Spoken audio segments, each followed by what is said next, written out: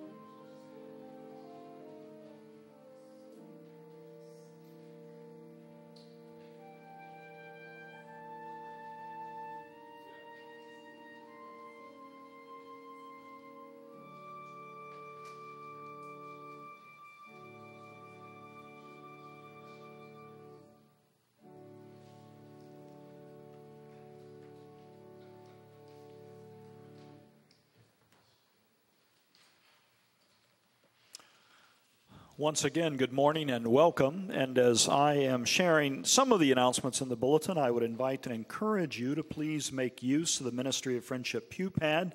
Those of you closest to the aisle will find it beside you. Please pick it up, provide the information requested, and share it with your neighbor beside whom you're worshiping this morning. Several announcements. First of all, Terry Sinclair will be with us on March the 4th. I heard from Diane and Terry yesterday with the questionable weather early this morning. They did not get out, but they will be with us on the 4th. And what we're doing in the month of February is we're telling what next God stories, the moments in our history where we have responded to the call of God. We've stepped up and done really big, important things for neighbors. And one of those stories is the Sinclair Health Center, and Terry's going to tell that story on the 4th. And then next Sunday, we're going to hear about the Jubilee Kitchen. Speaking of what next, God, if you have yet to participate in one of the forums, please note the schedule, and I encourage you to do so. We'd love to hear from everyone, and so you can see the opportunities to do that. And additionally, during the month of February, we recognize the many, many ways in which our congregation, through outreach ministries, is involved in the community, either with funding or with people, that is, volunteers that make all this stuff happen. So I trust that you are seeing this in your worship bulletin. And if you look at this list and you notice, hey, I volunteer for one of those, I'm going to invite you to stand. And so I know you're going to have to look at it quickly. I'll read them. The Sinclair Health Clinic, Faith in Action, Literacy Volunteers, Northwest Works, CCAP, Highland Food Pantry, Jubilee Kitchen, Winchester Rescue Mission, Laurel Center, Kids Club, Fremont Street, Winchester Day, Watts. So if you've done anything, stand. Don't be bashful. Thank you very, very, very, very much. It's folks like you that care for neighbors, so God bless you. And if you would like to, and you currently are not, this resource has all the contact names and the numbers as well as emails. So. Any additional announcements? If not, I'm going to invite Tara forward. We are making our way to Jerusalem to become spiritually and physically fit. So, Tara. Good morning. Like Dan said, it's time for Walk to Jerusalem, and we've done this for several years now. And what it is an event we do as a church family that allows us to log our miles for exercise and for devotional time to see if we can get the 5,933 miles it takes to get from Winchester to Jerusalem. So how you get these miles is by exercising, whether it's walking, swimming, running, taking a class, doing yoga, playing golf, anything that gets your body moving. If you're in a sport, your team sport practices count, so you can be a little kid taking dance classes and you can participate in this, so it's for everyone.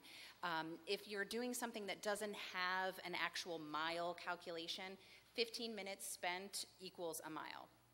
And you can turn those in as well as time in devotion. So whether it's in your Bible, reading a devotional for Lent, part of a Bible study, a faith study, all of that counts, and that is timed as well. 15 minutes is equal to a mile. You can turn them in to me in several different ways. I will make a post on Facebook on the church website, on the church Facebook page every weekend. You can send them to my email. My email is on the bulletin board that I put up just outside the sanctuary. Or you can get a slip of paper from the bulletin board, which will be out there tomorrow. The paper, I had a printer issue, so they're not there yet. And I'll tally them each week, and we'll see if we can get there by Easter. In the past, we have not only gotten there, we've gotten back, and I think one or two times we almost got back to Jerusalem again. So I look forward to seeing how much we can accomplish together. Thank you. Tara, thank you very much. Also, one adjustment to our worship. When we get to the communion hymn, we're going to sing all 5 verses instead of the 3 as indicated. So with that, let us continue with our worship.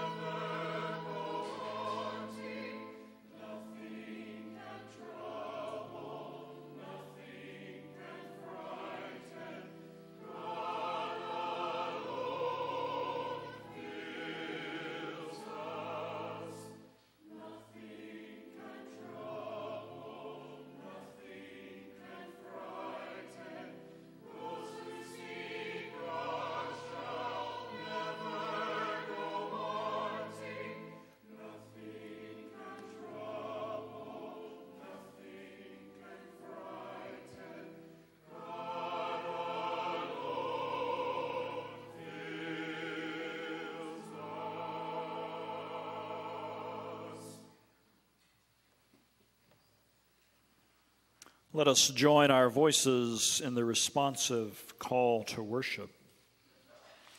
Ashes have been smeared and sins have been confessed. These times, they are troubling. This journey, it is hard. It is God who sustains, not the temptations of this world. In the Lord is our trust, our protection from harm. Come, let us worship the one whom we serve.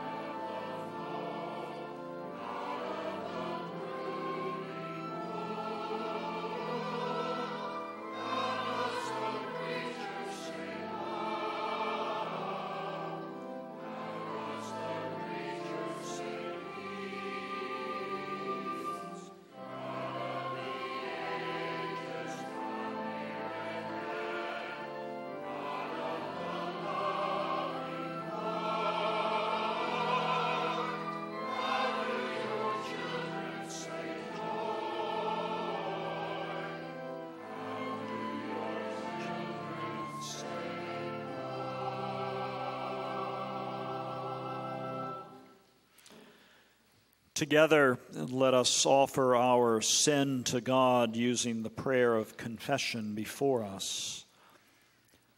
God, we come with hesitant steps and uncertain motives to sweep out the corners where sin has accumulated and uncover the ways we have strayed from your truth.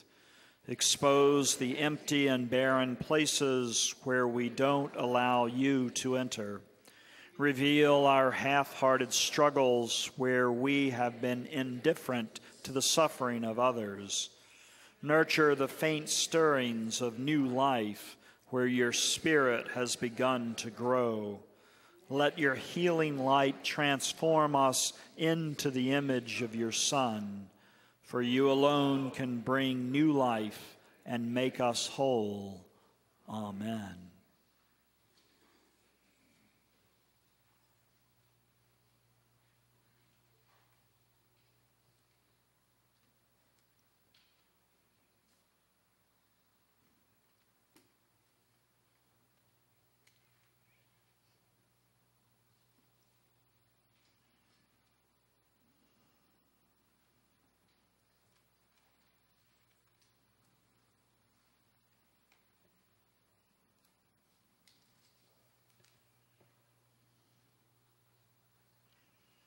Friends, hear the good news.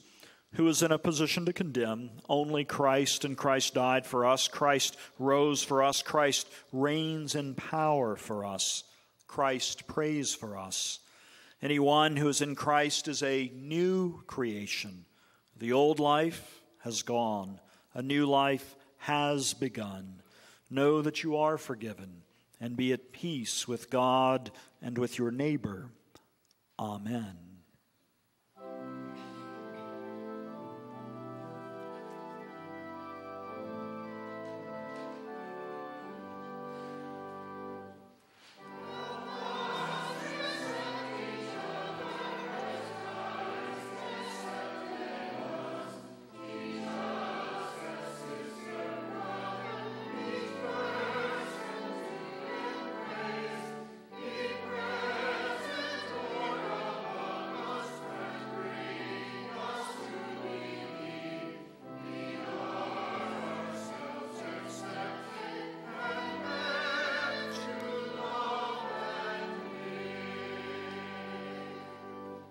Be seated, please. At this time, I invite young children forward for our children's moment.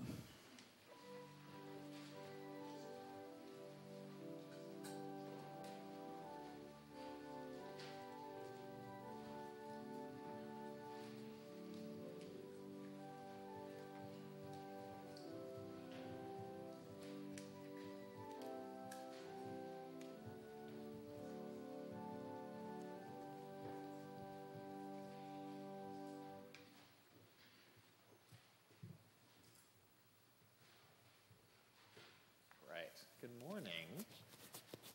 So today is the first Sunday in the season of Lent. And so it is a good time to think about ways that we can follow Christ and be the best followers of him that we can be. And so there's something I want to show you, a way that we can think about doing that. But first, I have some pictures to show you. So there are some things that absolutely every person needs to live well.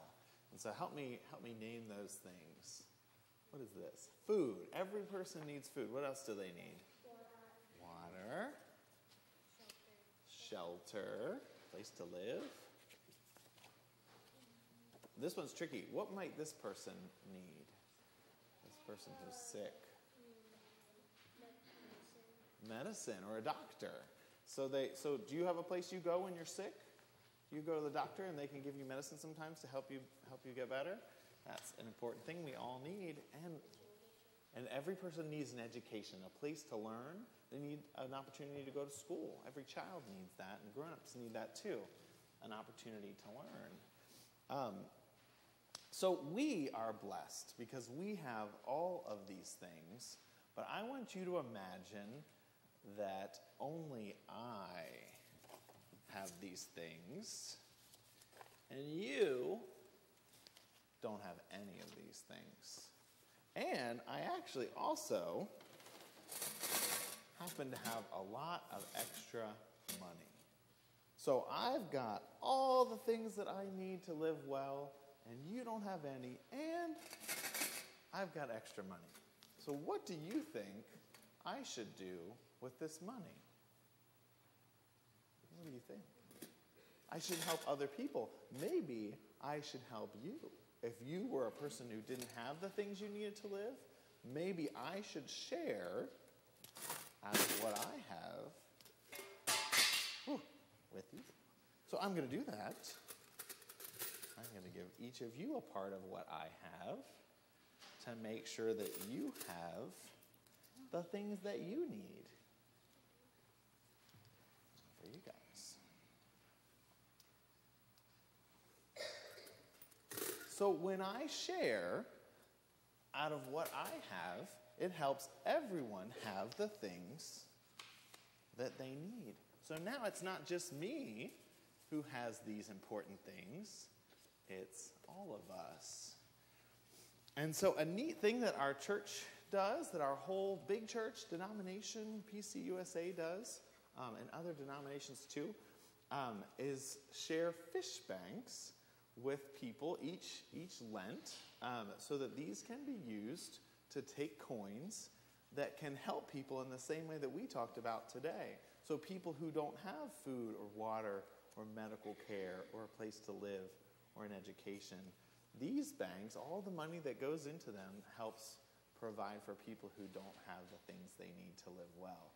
So if you haven't gotten one of these, I'll have one to share with you today. It's a way that we can share, and this is called the 1 Great Hour of Sharing. You guys know about sharing. That's an important word and an opportunity for us to share with others. All right? So if you will join me in a word of prayer, and congregation, join along with us. Let's pray. Dear Lord, we pray for everyone who doesn't have enough to live well. Please help us to share so that others will have enough. We ask this prayer in the name of Jesus. Amen. All right. Thank you for The joining me. children may return to their families or go out to We One's worship. And I invite us, if able, to please stand, pass the peace of Christ. And in deference to cold and flu season, you can do elbow bumps. That's just fine. So.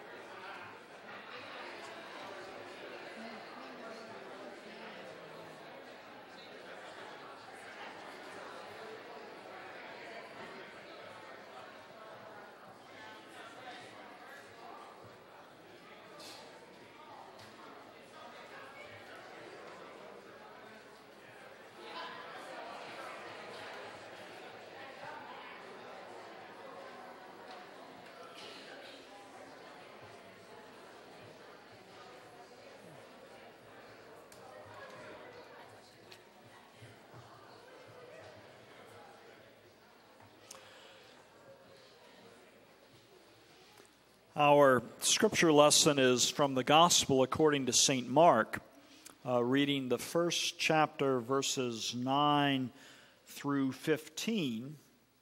And Mark is the very earliest of the Christian Gospels. It's the shortest, and Mark puts a lot of information in a small space. For instance, in these 6 verses, we have 3 stories. Mark gives us the baptism, Mark gives us the temptation, Mark gives us the beginning of Jesus' public ministry in Galilee. So let us listen for what the Spirit has to say to the church this day. In those days, Jesus came from Nazareth of Galilee and was baptized by John in the Jordan. And just as he was coming up out of the water, he saw the heavens torn apart and the Spirit descending like a dove on him. And a voice from heaven, "You are my Son, the beloved. With you I am well pleased."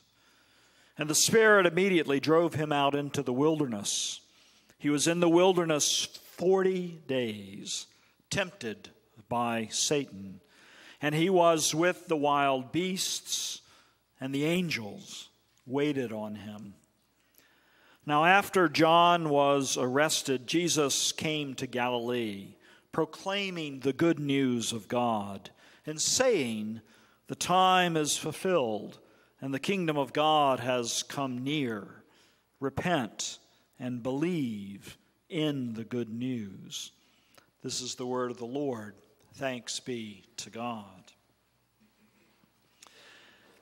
As I indicated, there are 3 things going on in this very, very brief passage of the Bible. We have Jesus' baptism, we have Jesus' temptation, and we have the beginning of Jesus' public ministry. And we've already explored Jesus' baptism. We did that back in January on Baptism of the Lord Sunday. Today, I want us to look at the temptation. And I'll save the beginning of Jesus' public ministry for another Sunday. Jesus' temptation shows up in 3 of our 4 New Testament Gospels. It's in Matthew, it's in Mark, it's in Luke. But Mark's version is the tersest. There isn't much here. Mark provides us with very little detail, whereas Matthew's account and Luke's account of Jesus' temptation provides us with extensive detail. You know, in Matthew and Luke, Jesus and his tempter, Satan, have this extensive, ongoing conversation. There are 3 very detailed temptations. And each temptation addresses who will determine Jesus' life. What will determine Jesus' ministry? Will it be God, or will it be Satan? Which, of course, is the fundamental spiritual question for every single one of us. Who will determine our lives? What will determine our lives? Will it be God, or will it be Satan? Now, by contrast, Mark tells us only where the temptation occurred, the wilderness. He tells us who tempted Jesus, Satan. He tells us how long the temptation lasted, 40 days. He tells us who else was there in the wilderness with Jesus and Satan, the wild beasts, the angels. Mark, as a writer, has made the decision that his readers, that's you and me, don't need any additional information. The information he provides is sufficient for his gospel. It's sufficient for our salvation. It's sufficient for our spiritual formation. Mark gives us all that we need. The setting and time frame, wilderness, 40 days. The characters, Jesus, Satan, wild beasts, angels. And he gives us the action, temptation. So let's look at what I believe are the two most important elements of this story. One is the setting, the wilderness, and two is the action, the temptation. Now, wilderness is both a place and a metaphor in the Bible. The Hebrew and Greek words for wilderness occur nearly 300 times in the Bible. You know, the Hebrews, led by Moses, wandered for 40 years in the wilderness after the Exodus from Egypt and before they entered the land God promised them. It is one of Israel's most formative memories. There in the wilderness, they experienced a wild and inhospitable landscape. There in the wilderness, they sought a new land as they pilgrimed forward. And there in the wilderness, they encountered God. As a metaphor, wilderness is rich with spiritual meaning. You know, consider why people go into the wilderness in the Bible. There seems to be at least two primary reasons. One, it's to get away from stuff, which may include problems. You know, think Moses after he murders an Egyptian in the labor camps. And think Jesus after intense periods of activity in his public ministry. It's off to the wilderness. But there's a second reason. And this is when a person is driven into the wilderness not by choice, but in order to learn something important about himself, about herself, about God. Think the Hebrews after the Exodus. Think Jesus in today's passage. What will Jesus learn about himself in that wilderness? What will Jesus learn about God in that wilderness? You know, the phrase wilderness experience is an idiom that has entered our language from the Bible. You know, a wilderness experience is a tough time. It usually involves discomfort, anguish, trial, temptation. maybe even spiritual attack. Life as it once was is out of reach. A wilderness experience is a time of crisis. We, as a nation, given the events we have witnessed, may be in the wilderness. It's as if we both want and need wilderness experiences for our well-being. When we want wilderness, we seek it out. And when we need wilderness, God leads us there. So that's wilderness. Hold on to that. The second is the action of the story, which is temptation. You know, Jesus' temptation story always shows up on the first Sunday in Lent. Jesus' 40-day temptation sets the stage for our 40-day observance of Lent. Jesus is tempted by Satan to be the person Satan wants him to be instead of the person God wants him to be. This is Mark's spiritual worldview. It also happens to be the Christian spiritual worldview. There were two paths before Jesus in that wilderness. And there are two paths before each one of us in our own metaphorical wildernesses. God's and Satan's. Life and death, good and evil, right and wrong, truth and lies, light and darkness, wholeness and brokenness, hatred and love, peace and violence. And for Jesus it was, what's it going to be? And for us it's, what's it going to be? You know, mainline Protestant Christians, that includes Presbyterians like me, like you, like us, we don't talk much about Satan. And perhaps it's a little too much Dana Carvey church lady-esque. And I did the move at Newstone, but thank goodness I'm hidden behind. And maybe that's the way Satan likes it. The more Satan stays off or below the radar, the better. In the dark, evil can work covertly. You know, Satan shows up in all three Abrahamic faiths: Judaism, Christianity, Islam.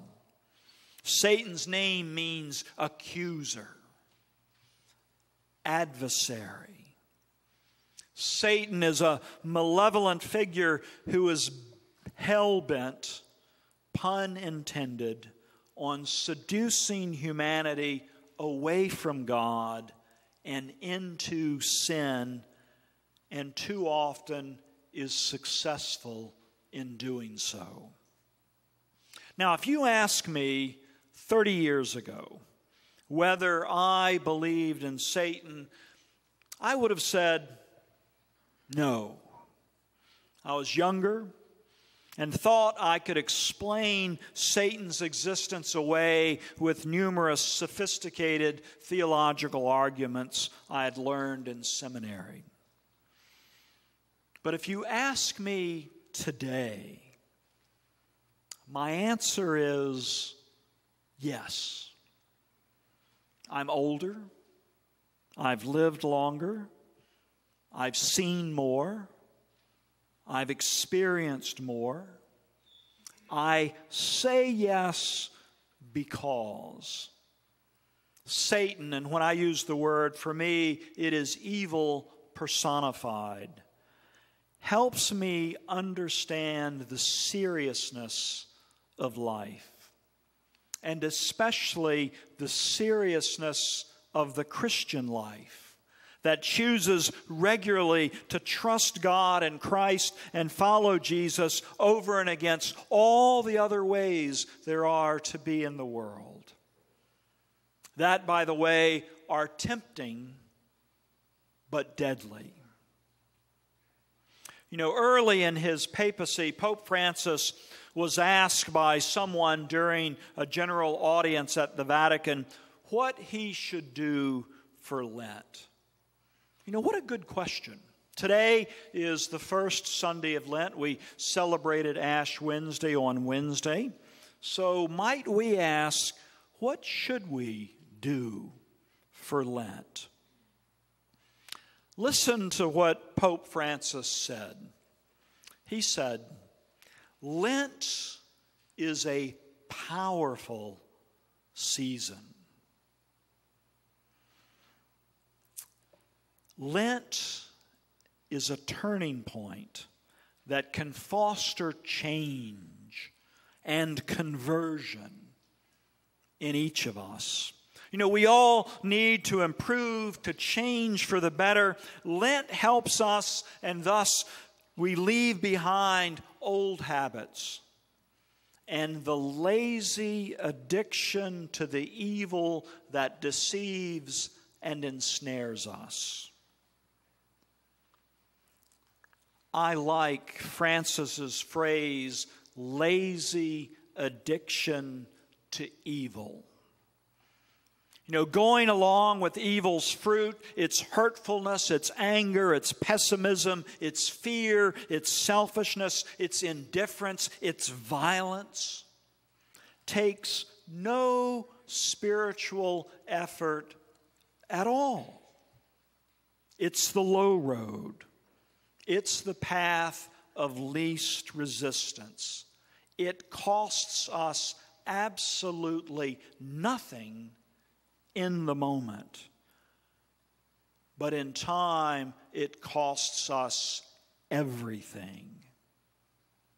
But standing against evil and with God and choosing God's way where the fruit is kindness and patience and hope and trust and joy and compassion and peace will take everything we've got.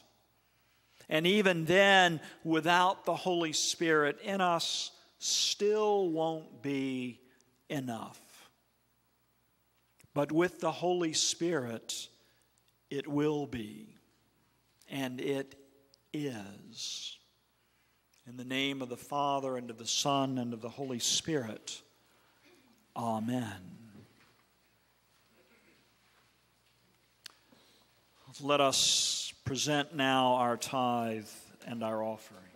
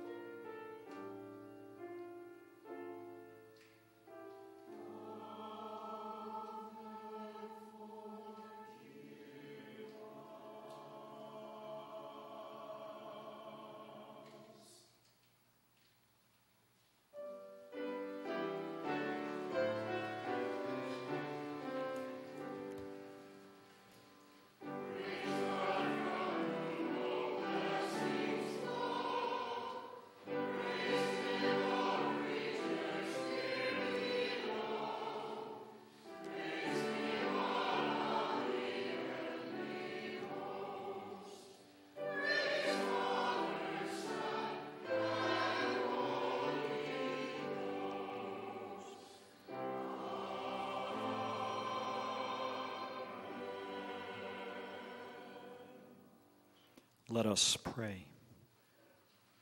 Blessed are you, God of all creation. It is through your goodness that we have these gifts to share. Accept and use us and our offerings for your glory and for the service of your kingdom. Amen. Be seated, please.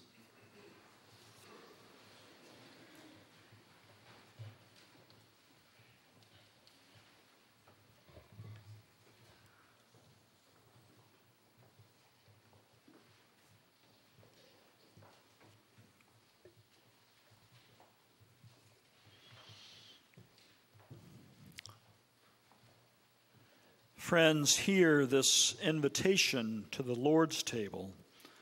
According to Luke, when our risen Lord was at table with his disciples, he took the bread and blessed and broke it and gave it to them.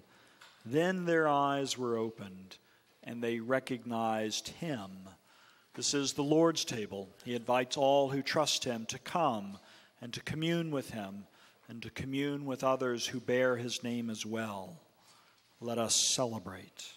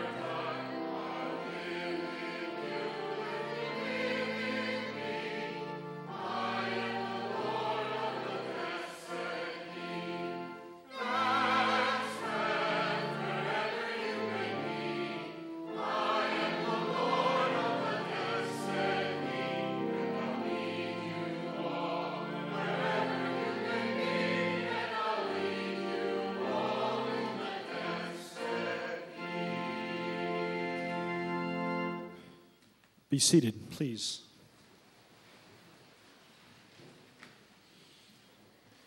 I invite you to join me in the responsive opening of our great Thanksgiving.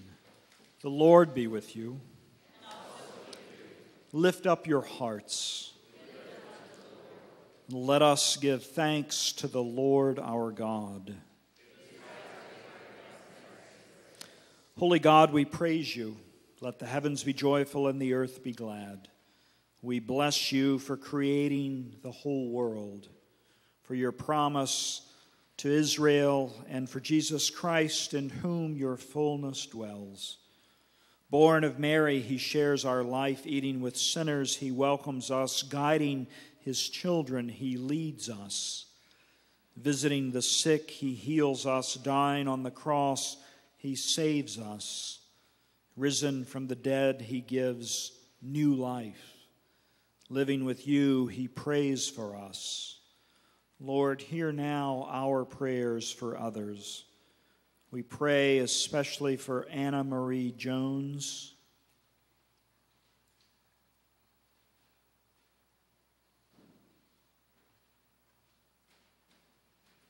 We pray for neighbors in Parkland, Florida.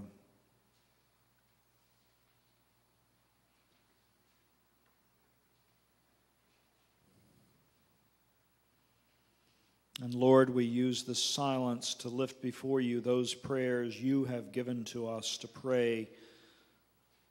Lord, in your mercy, hear us now.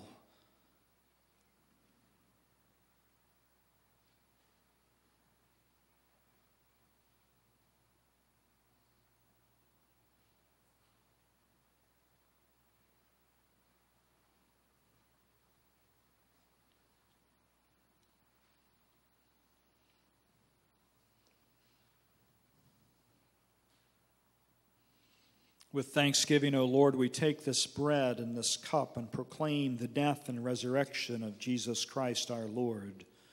Receive our sacrifice of praise.